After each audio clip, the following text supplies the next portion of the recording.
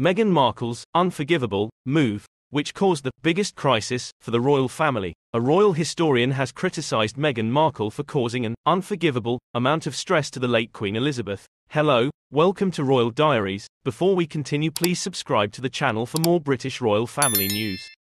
Also, like this video and join our community here at Royal Diaries so you don't miss the latest updates. Meghan Markle has been criticized by a royal commentator, who accused her of causing the late Queen Elizabeth unforgivable pressure and suggested that her accession to the royal family was the biggest crisis in the company's history. The Duke and Duchess of Sussex shocked the world again in 2020 when they announced their intention to step down as working royals and move to the United States. Since their dramatic departure, they have made a number of explosive claims about the royal family through a series of interviews, their Netflix show Harry and Meghan, and Harry's memoir, Spare. Although the late Queen died in September 2022 while the docuseries was released in December of the same year and Harry's memoirs in January 2023, the couple have already made several strong allegations against the royal family, including one of many during the infamous Oprah Winfrey interview, when they claimed there was a racist in the company who commented on the skin color of their son, Prince Archie.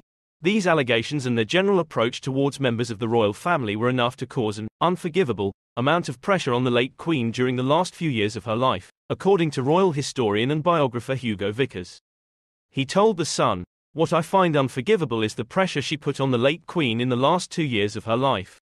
Mr. Vickers also suggested that Meghan Markle's arrival could end up being the biggest royal crisis in the company's history, following the abdication of King Edward VIII and the tragic death of the late Princess Diana in 1997.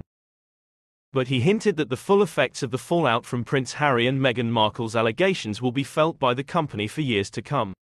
The expert also commented on the decline in Harry and Meghan's popularity since their exit.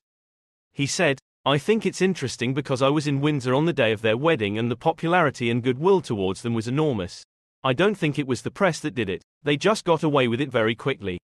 Meghan Markle is said to be ready to sit down with the royal family for reconciliation talks after 4 years of almost no contact, as she believes a good relationship with her in-laws will help her sell her jam, according to the British newspaper, Daily Mail. Royal commentator. The Duke and Duchess of Sussex have been a part of the company since stepping down as members of the royal family in 2020 and moving to the United States.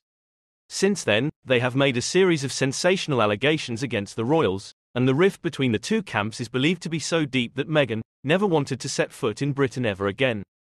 The last time the couple came to Prince Harry's home country together was in 2022 to attend the funeral of the late Queen Elizabeth.